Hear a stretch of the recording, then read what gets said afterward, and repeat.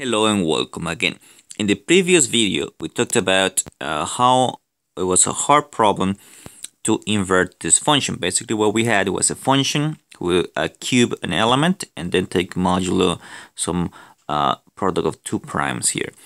Now, the way we kind of show that it's a hard problem is by putting this in mathematics and showing that was took a long time to do it. Of course, that is not a proof.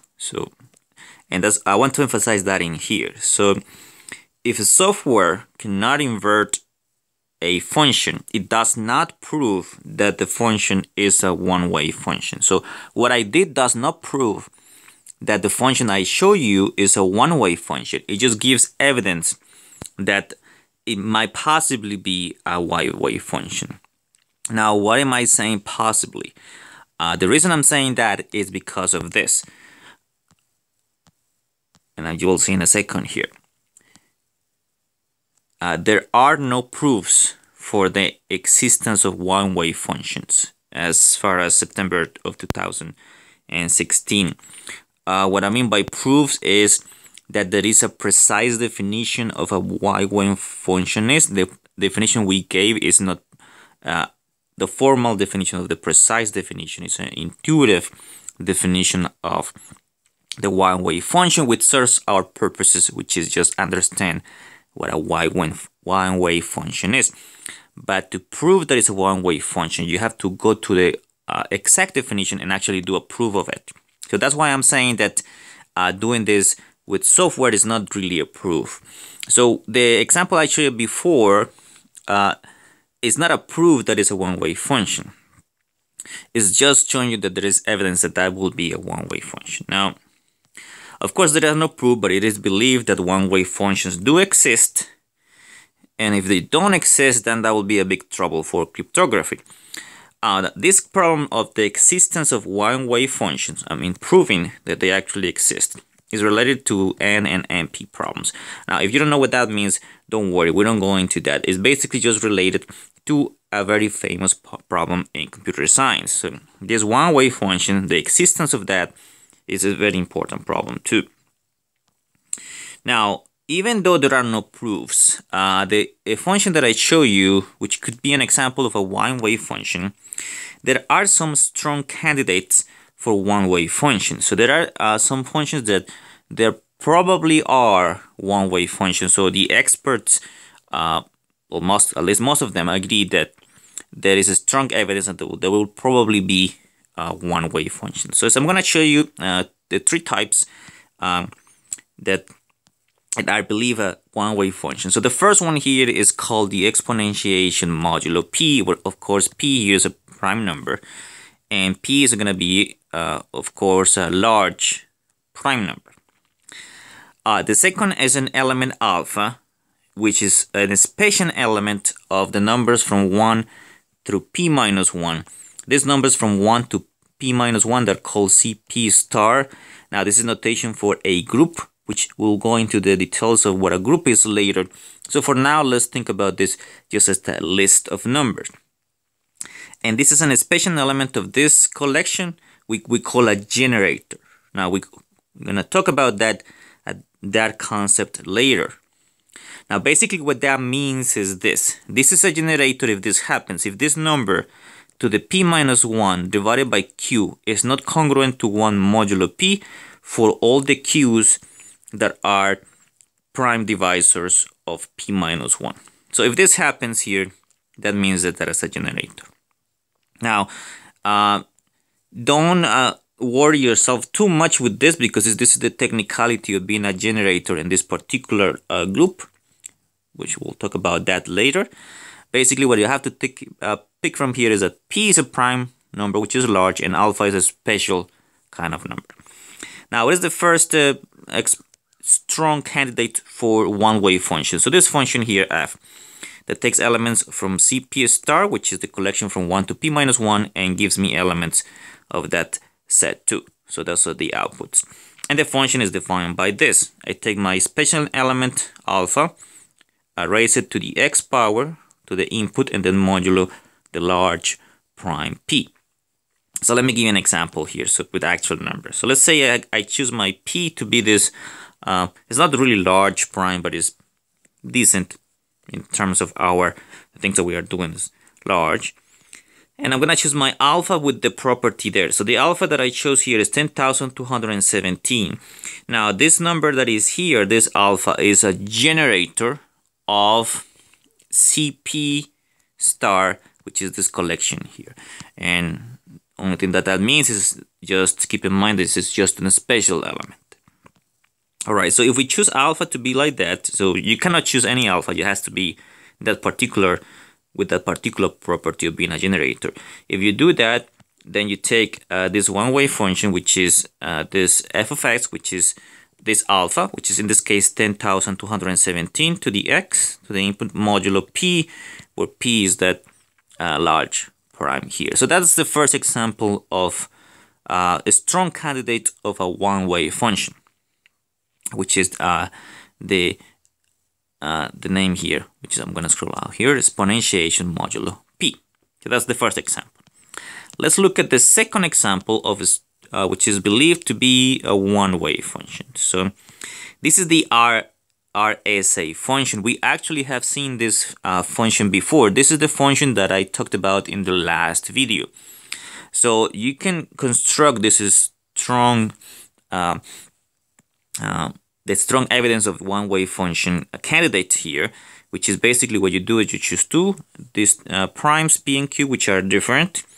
You multiply, you get a number n, and then you choose an integer e in such a way that the greatest common divisor between e and p minus 1, q minus 1 is equal to 1. Now, this should be really familiar for you if you already watched the videos on RSA. This is exactly how you choose this is the public exponent with this property. This p minus 1, q minus 1 is phi of n, is the Euler function of this number n that is here.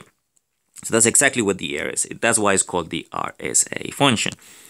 And what the RSA function is what you think it is the function that is used for encryption. So what you do is the function goes from Zn to Zn, so basically it takes inputs that are in here, so numbers that are less than n, and then you just take x to the e, whatever that e is, the public exponent modulo n.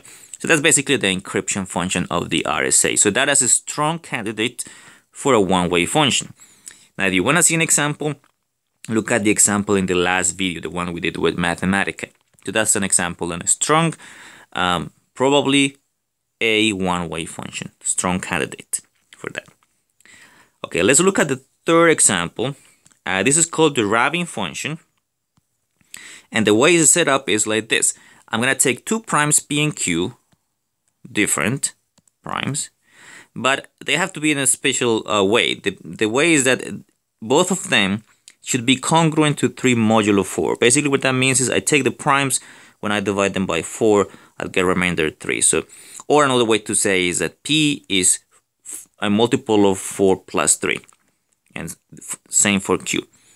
So they are chosen to be, of course, again large. And I get again the n, which is the product of 2 primes. And I'm going to introduce a new set here, which I'm going to call Qn. And Qn here is the set of all quadratic residues modulo n. Now, if you don't know what that means, this basically is just the collection that I have here. So basically what that is you just take each number from 1 to n minus 1, you square it, and you take the remainder modulo n, which is n is the product of these 2 primes. So this is this collection here. This is where the function is going to act. So it's going to be the inputs of my one-way function, the possibly one-way function. Alright, so basically just taking modulus here. So the function is going to be defined by this. It goes from Qn to Qn, from the quadratic residues to the quadratic residues, and then just square the input and then take modulo n. Okay, let me give you an example to give you an idea what this function does. So I'm going to choose small primes in this case. So the primes I'm going to choose are 11 and 19, and these are primes that have the property that both of them are congruent to 3 modulo 4. And remember, that's how I have to choose these 2 primes for the Rabin function. Now the number n is going to be the product of these 2 numbers, which is of course 209. And my q of 209, what that's going to be is going to be 1 modulo 200, 1 square modulo 209, 2 square modulo 209, 3 square modulo 209, and so on and so forth until I complete all my list here, which is exactly what I have here. So you're going to do this 1 square modulo 209, 2 square modulo 209, up to 208 square modulo 209. So that's basically a long list here. When you do that, there will be some repetitions. So I remember, because this is a set, a collection, I don't have to write down the repetitions. This is actually the whole collection of the quadratic residues modulo 209. So this is my set here. And now my function, what it's going to do is going to take inputs in, of course, the quadratic residues modulo 209 and gives me this. Now the function is defined like this. I square the input and I take modulo 209. This will be a one-way function. Again, I'm putting here this in quotations is because this is not proven yet. This is strong evidence that all of these functions that I just showed you are one-way functions.